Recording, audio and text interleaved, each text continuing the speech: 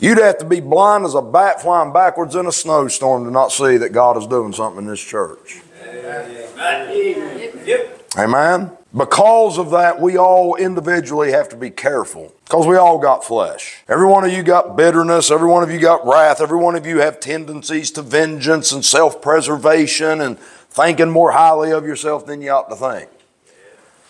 And the Bible teaches these one another principles throughout. Paul mentions one another 25 times. Other places he talks about one toward another, one of another. And see, because we're in one body and members of one another, we all act towards each other in some way. Now you can be toward another in your flesh or in the spirit. Every one of Paul's one another principles are not positive. Some of them are negative. For example, by love serve one another, but if you bite and devour one another, take heed, lest ye be consumed. Knowing that God is doing something here, remember when Paul told the Corinthians to confirm your love to this man, lest Satan get an advantage over us. We have an enemy, we have a foe. As the body of Christ, we are engaged in spiritual conflict with spiritual wickedness in high places. And if you ain't careful and you ain't wise, Satan will get an advantage over God's church. And so that's where I'm wanting to go with this, is getting into these one another principles. But before you need to worry about how you're acting towards one another, you first got to learn how to think about yourself. Because the way, when people start acting wrong towards each other, it's because they've put themselves on a pedestal. There's pride and other things involved there. When you start grudging and acting out wrath and vengeance and bitterness, it's because you haven't learned how to think about yourself. What is it Paul said over there? He said, receive ye one another as Christ Jesus hath also received us. How did Christ receive you? Then receive one another. Amen? And so I want to start here in Ephesians 2 and kind of lay a foundation of this, because this workmanship of God has to do with His salvation. And I want you to notice Ephesians 2:8, for by grace are ye saved through faith. Now, you see that word for there? Now, let me explain the difference here. Y'all know the difference between good preaching and good doctrine. Hebrews 2:3. How shall we escape if we neglect so great salvation? That's good preaching. It's bad doctrine. That's a great verse to stand on a street corner and say, how are you going to escape if you neglect this great salvation? But the salvation being spoken of in Hebrews is the salvation of Israel at the second coming of Christ. And if they neglect that salvation that's coming, how are they going to escape the wrath that happens before then? So it's good preaching, but it's bad doctrine. For by grace are you saved through faith. That verse will preach on a street corner. However, the word for, this verse has been so isolated as a proof text of justification that it's lost its meaning. The word for means that verse in and of itself was never meant to be an isolated passage used as a proof text for justification. It is in fact, that word for means that this verse is in fact an explanation of a salvation that's already been defined and spoken of within the context. Notice the phrase, for by grace are you saved through faith. Did Paul say that anywhere else in the context? Yes, he did in Ephesians 2, 4, and 5. Right there, look at it. Look at what you have here. God's mercy, great love, and grace. His mercy and great love provided a salvation for you by grace. Why is God rich in mercy? Let's look at it there. For His what? Do you know what produces?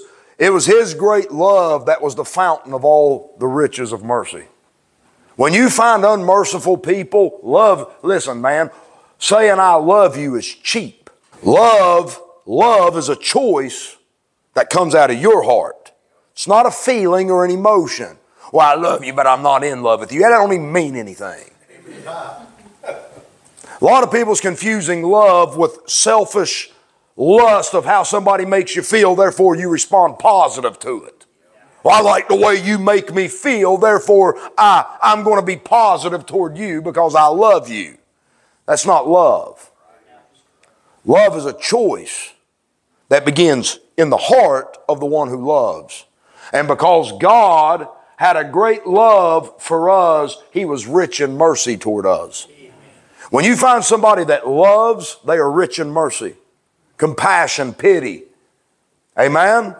And because of this mercy and great love, even, now watch this, God who is rich in mercy for His great love wherewith He loved us even when we were dead in sins. You ever love something dead? This rich mercy and great love of God toward us was even when we were dead in sins. And because of that, God by grace saved you. Now notice the salvation in the context. There's nothing in the passage about forgiveness or justification. The salvation Paul is talking of in the context of Ephesians is quickening you from being dead in sin.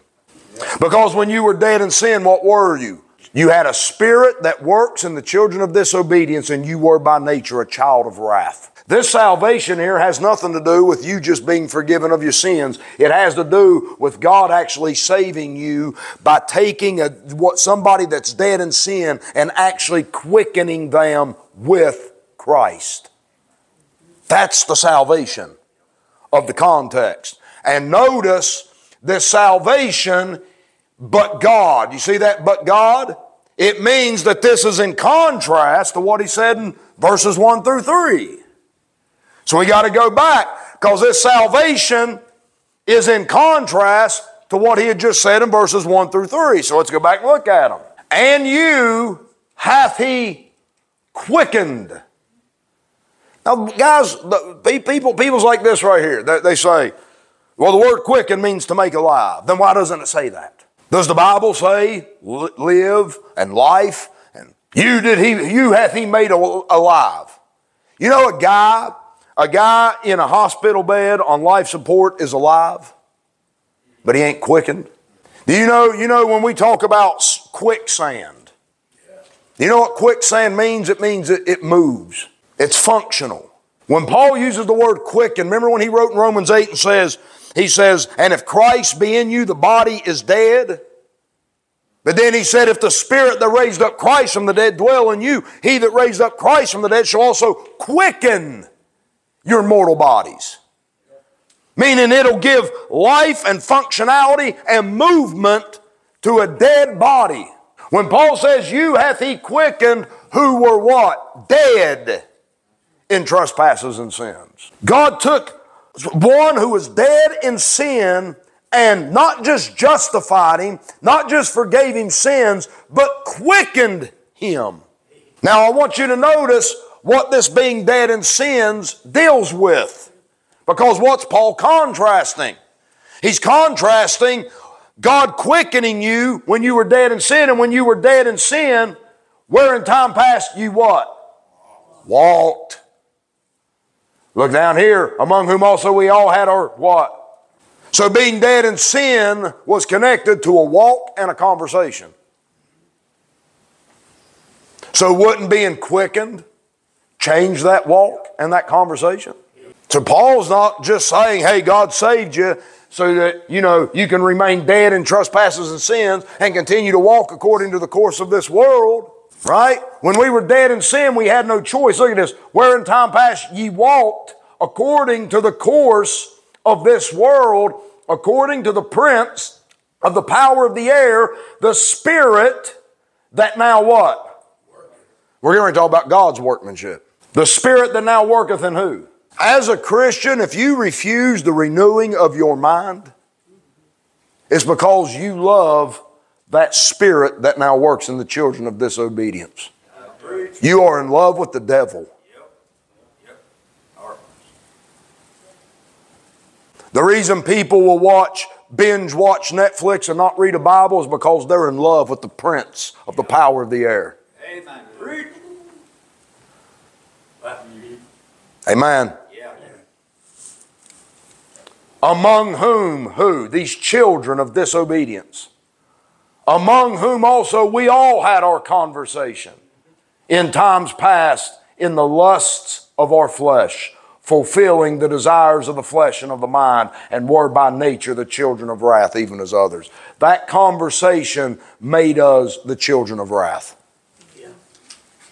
Living our conversation in this world in the lust of our flesh, fulfilling everything that our flesh desired and our mind desired.